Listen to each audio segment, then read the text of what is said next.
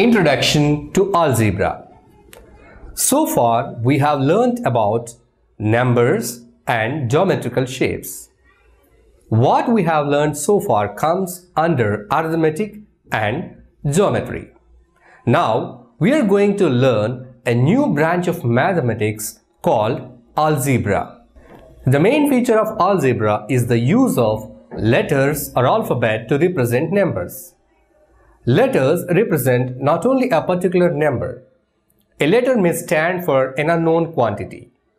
By learning the method of determining unknowns, we develop powerful tools to solve the complicated puzzles and so many problems that arise in our daily life. To understand the basics of algebra, we need to perform certain activities. Now, let us see an activity. This is a matchstick.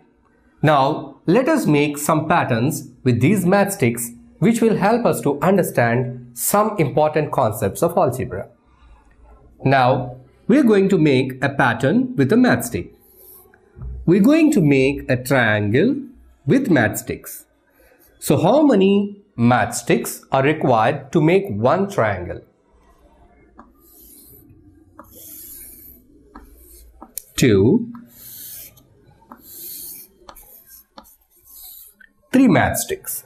To make a triangle, 3 matchsticks are required. So now I wanted to make one more triangle, that is 2 triangles. To make 2 triangles, how many matchsticks are required? For one triangle, 3 matchsticks, and for 2 triangles, 4, 5, 6. We need 6 matchsticks to make 2 triangles. Here is the table which lets us to know how many matchsticks are required to form the required number. So by looking at this table, we understand the basic pattern. Now, to know that any number you give, any number of triangles, for example, I wanted to know how many matchsticks are required for 10 triangles. Here a basic thing we are observing. So for every number it is 3 times. For every number. For example, 4 triangles. For 4 triangles it is 3 times the number of triangles. So for example, 10 triangles, 3 into 10. 30 matchsticks are required. So whatever the number you take, that number is multiplied with 3.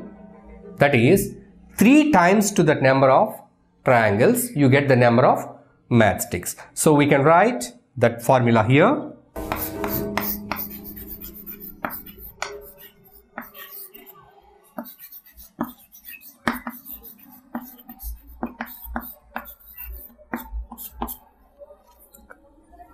Number of matchsticks required. Number of matchsticks required is equal to 3 into number of triangles. In this way, we can find out the number of matchsticks required to the required number of triangles. Variable. Now let us learn about variable. Here is a face.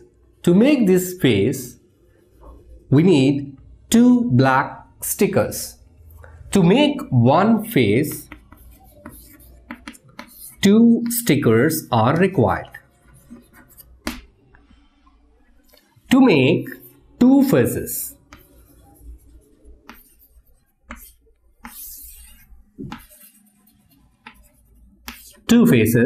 how many stickers are required? 1, 2, 3, 4. So we write 2 faces, 4 stickers. As we have seen the matchsticks activity, in the same way we write number of faces 2. In such case, number of stickers 4, and the pattern becomes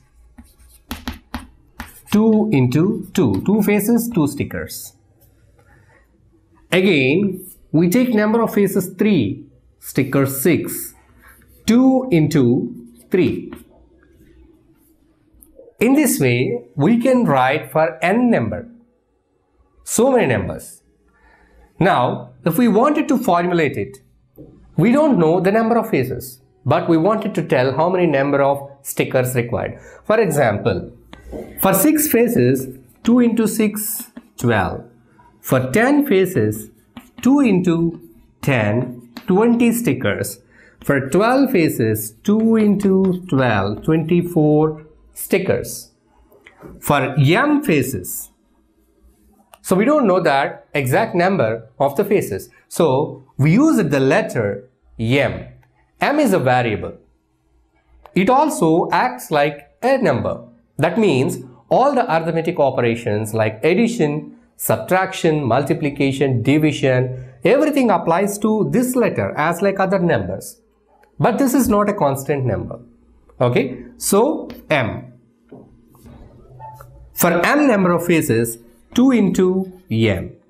Because everywhere 2 into the number of faces. Then we get number of stickers. So here 2 into number of faces, m faces. So we kept m. So here it becomes 2m. 2 into m means 2m. It is not 2 plus m. 2 into m means 2m. So here m is the variable. That is number of faces. 2m. For example, I wanted to know how many stickers are required for 8 faces. So here 2m. In place of m, we substitute 8. 2 into 8, 16 stickers. So here this m is a variable. Expressions with variables. Let us see some example. Here are certain expressions in the form of statements. Here we have some statements. Let us see some expressions with variables.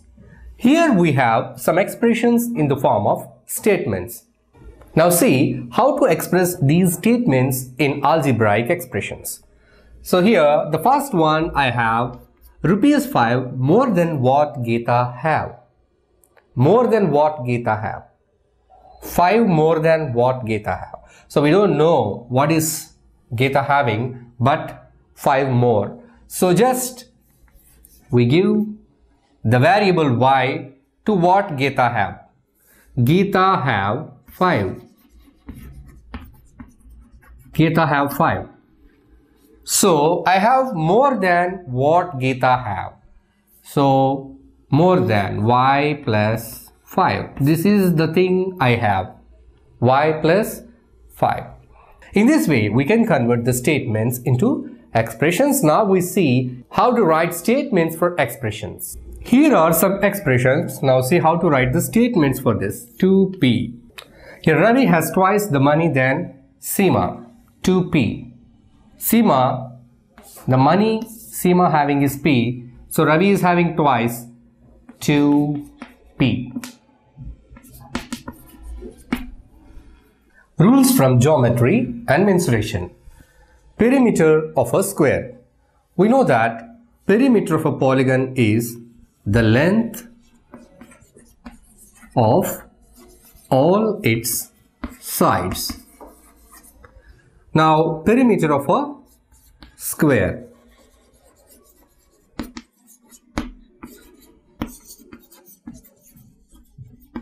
Is equal to square 4 sides. 4 sides. For example, you take a variable s for side.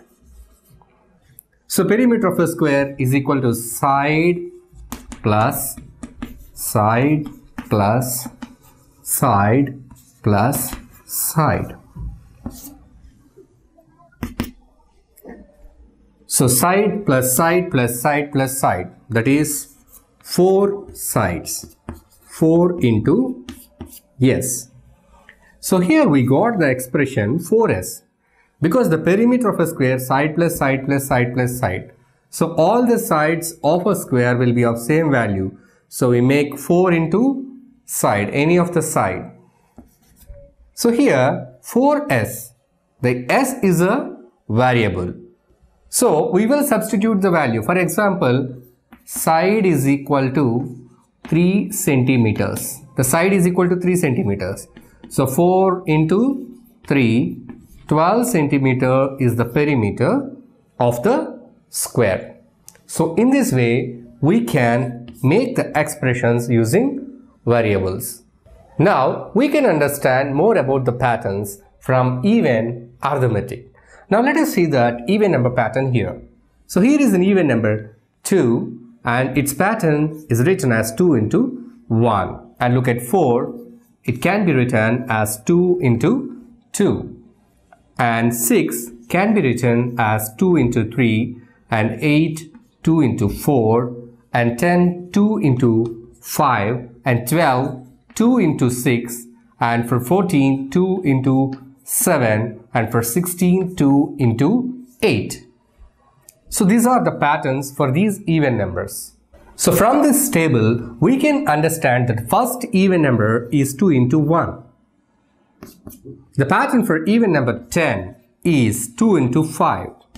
The even number 14, 2 into 7. So we can write this pattern for any number. So for n number, what is the pattern for number n? We don't know that number n, it is a variable. We don't know the value. So what is the pattern for that? 2 into n, 2n. So this is the pattern.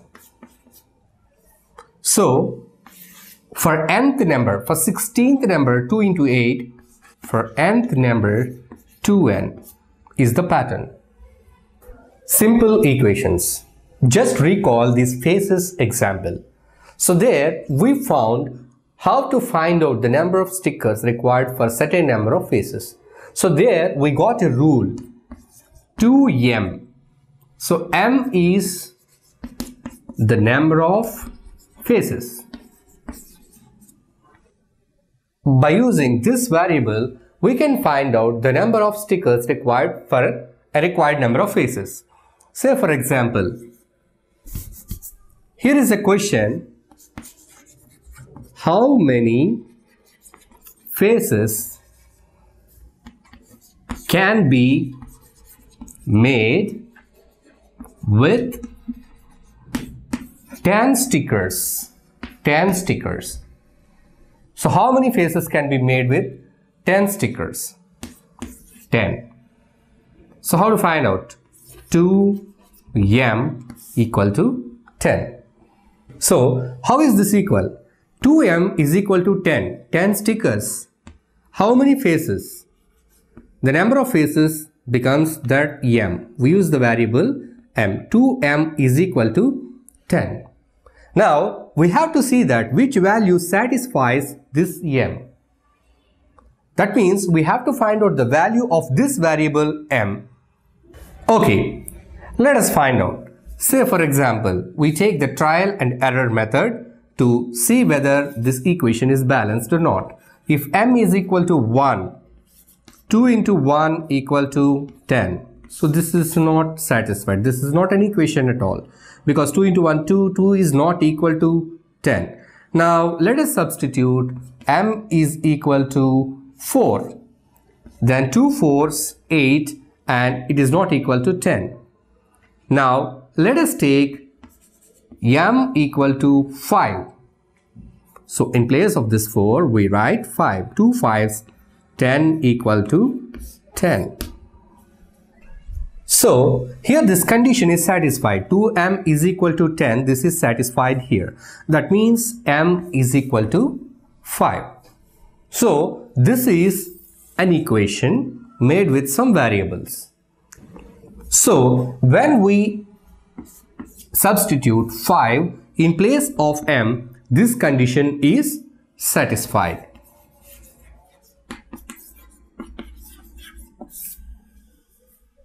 LHS and RHS of an equation.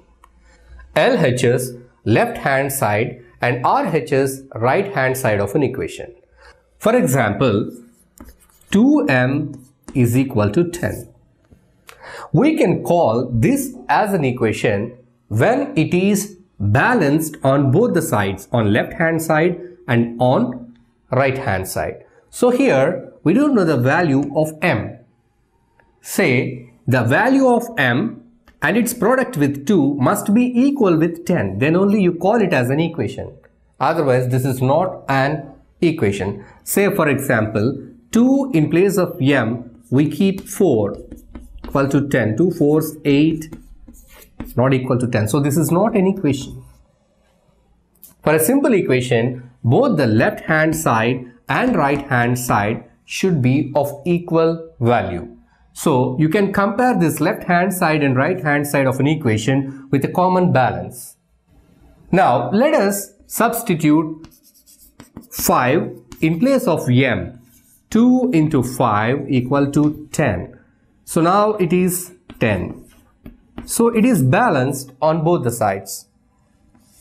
Here the left hand side and right hand side having the same and equal value. So only these kind of things are called as equations. If we write 4 plus 5 greater than or 3 plus 6 not equal to 8, these are not equations. You cannot consider these as equations.